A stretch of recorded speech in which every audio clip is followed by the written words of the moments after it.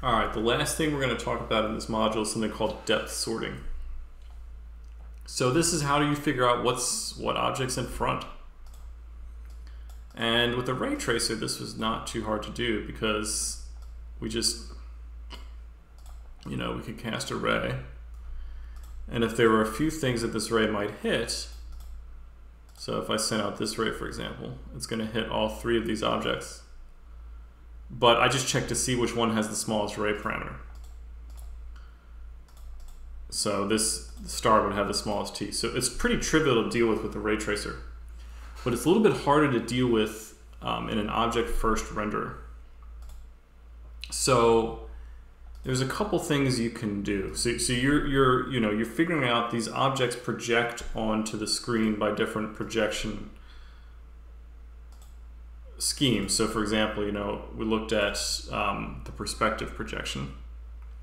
And we saw that this, eventually we're going to end up with this in this viewing volume here. So how do I figure out what's in front of something else? Okay.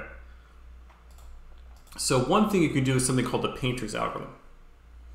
So paint the objects that, so you would paint this mountain first, and then you would paint this mountain. So paint the object first that's the furthest back. Then paint the second furthest object back.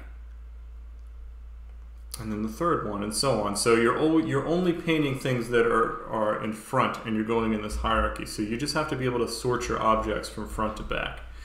And this is the way that layering works in programs like Photoshop or GIMP. So you have a layer back there, and then you'll put something on top of it, and you'll put something on top of that.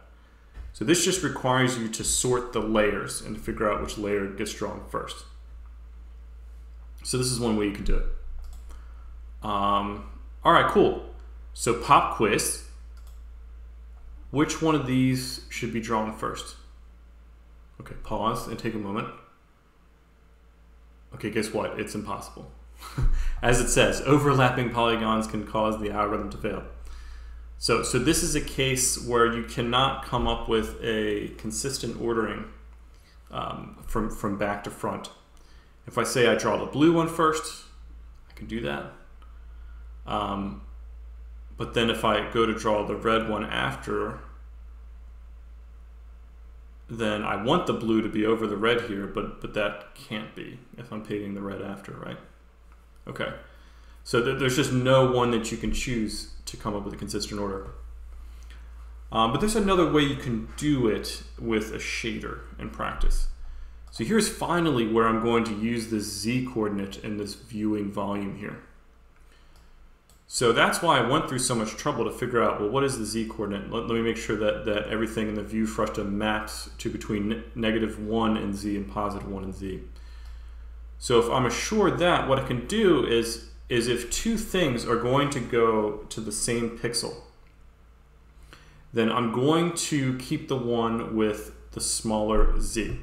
Okay, so the one that's closer to the near, so closer to the front.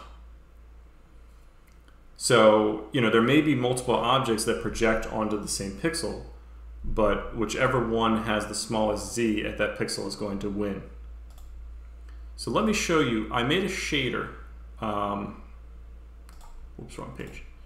I made a shader in ggslack that allows you to look, so I'll show you here. If I select depth, this is coloring things by how close they are to the near plane in my perspective viewing here. So by the way, the near plane is 0.01. Look, if I make the near plane further, if I make the near plane 2, for example, you'll see, actually let's make it 4. There are certain things that I can't see anymore. If I go back to my shader here, there are certain things, let's see, when I get close enough here, see suddenly the cylinder disappears because it's too close. I can't see it. Let's actually make it even more extreme. Let's make it 10. Okay, see this? It's cutting off everything in front of the near there. Okay, so that's a little crazy. So usually we keep the near distance a lot smaller than that. Okay. Anyway, so if I go back to the depth shader, I see the bright stuff is closer to the near plane and the dark stuff is further. So this pixel, for example, has both the cylinder and the cone behind it projecting onto it, but I can see that the cone behind it is going to have a z that is greater or further away than the one here, than the cylinder. Okay.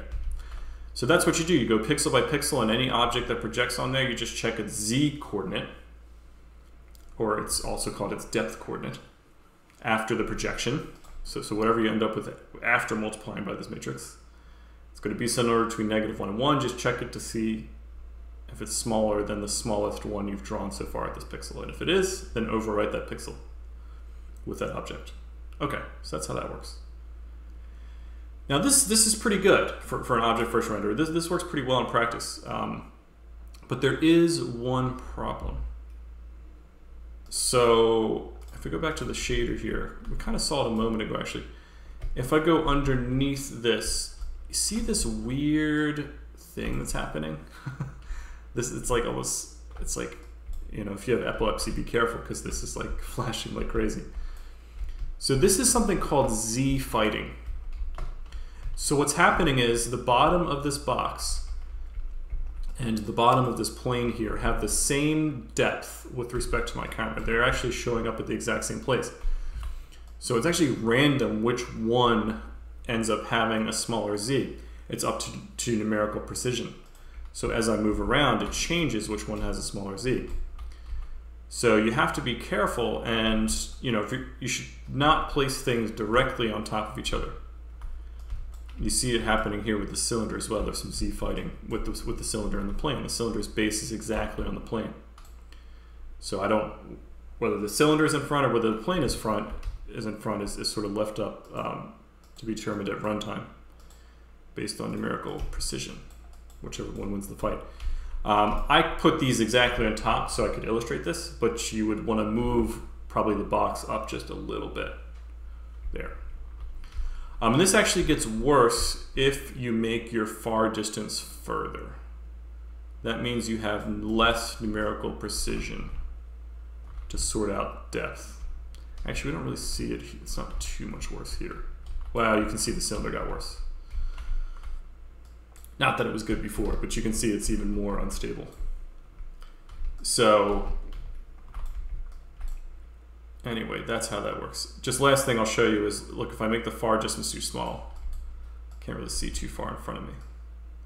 I have to get much closer to, oh wow, oh, this got totally messed up because I made it 0. Hang on, let me make it like 10. Okay, there we go. So if I get too far away from things, they disappear. Okay, but I do have higher numerical precision here, although yeah, it's still messed up, whatever. Okay, so that's Z fighting. As you can tell, it's getting pretty late for me, so like I'm having a hard time speaking, but this is all I wanted you to see. These are the prerequisites that you'll need for the tune shader, which we'll talk about on Wednesday. All right, see you then.